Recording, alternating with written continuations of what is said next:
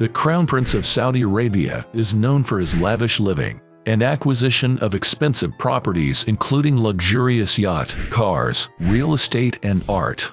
Well, when you belong to a family with a net worth of over $1 trillion, there's hardly a limit to what you can do with money. Today we're going to look at most expensive things owned by Saudi's Crown Prince Mohammed bin Salman. Let's start. Starting from his luxurious yacht. Owning a yacht is almost like a default for any billionaire. Mohammed bin Salman has a luxurious yacht that's named as Serene. The Serene is said to cost a whopping 500 million euros. The Serene was initially built for Russia's vodka tycoon Yuri Shefler for $330 million by Italian shipyard Fincantieri, and her interior was styled by British design house Raymond Langton Design. With a length of 133.9 meters and a beam of 18.5 meters. She was one of the top 10 largest yachts in the world at the time of her delivery to the owner. To get this yacht on lease for a week, you will have to cough up $5 million. I mean, that is what it cost American billionaire Bill Gates to have this for a week with his family on vacation in 2014. The Serene has the capacity to accommodate 24 guests in her 12 suites, which include 1 VIP. Other accommodation options that are available are 1 master bedroom, 7 doubles, and 3 twins with so many guests. It is only right for the yacht to be able to accommodate 62 crew members to attend to the needs of its guests. The yacht wouldn't be complete without multiple swimming pools, an underwater viewing room, and of course a full conference room. Well, there is more to the yacht as it has other features which include a dance floor, wheelchair accessibility, sauna beauty, salon elevator, satellite communications, gym, Wi-Fi, and air conditioning. The yacht Serene can be seen carrying a submarine and a helicopter tender. The submarine the yacht carries is a GSC Trieste VAS 525 by 60 submarine. It is an all-electric submarine that can carry almost 5 people to a maximum depth of 160 meters for up to 8 hours. The submarine has a price tag of $2.5 million, while the Eurocopter EC-145 has a list price of $5.5 million or more. Now to the exterior. The exterior is just as good as the interior as it was built with a steel hull and aluminum superstructure.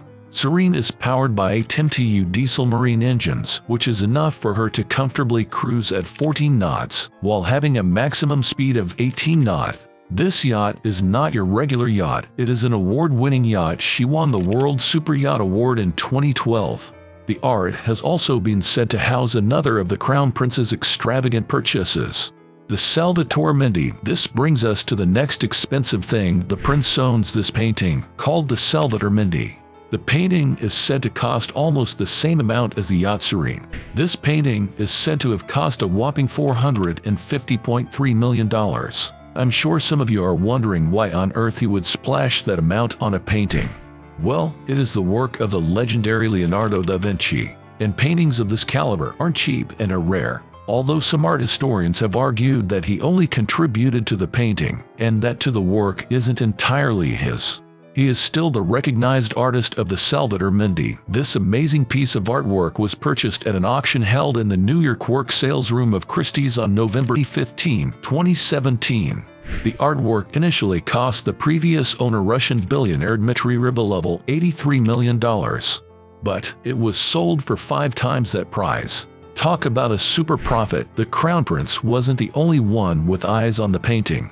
The Qatari royals too had an interest in that. The Qatari royals were offered to the Salvator Mundi for $80 million.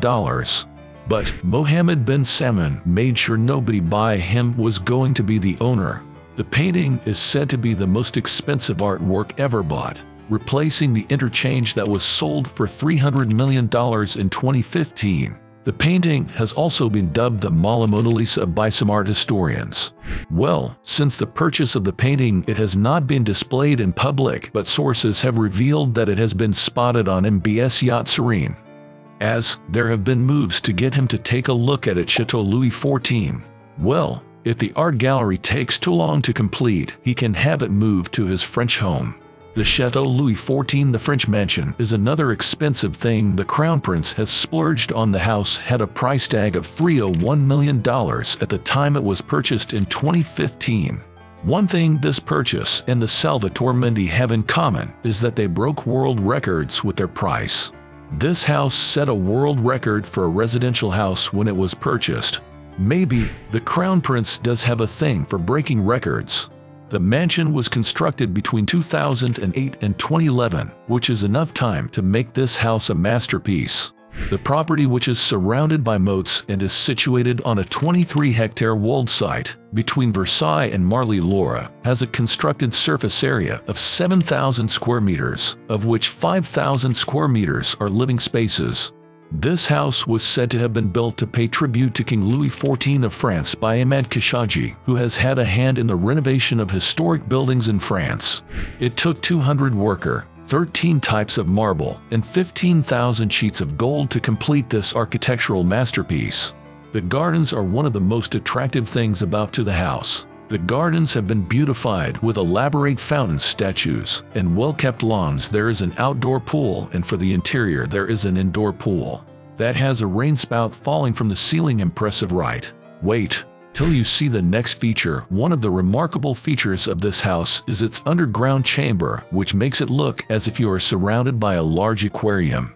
The interiors are lavishly furnished with fine furniture, expensive finishes, and cutting-edge amenities.